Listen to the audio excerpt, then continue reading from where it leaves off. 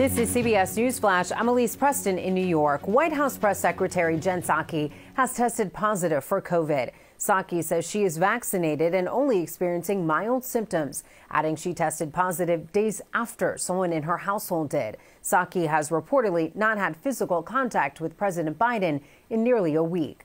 The Supreme Court will consider 2 lawsuits against the controversial Texas abortion law. Justices will review how the law is enforced, not the actual abortion rights. The ruling could impact future abortion procedures nationwide. For the second week in a row, Dune tops the box office, bringing in $15.5 million this weekend. Overall, theater ticket sales were down Halloween weekend. For more news, download the CBS News app on your cell phone or connected TV. I'm Elise Preston, CBS News, New York.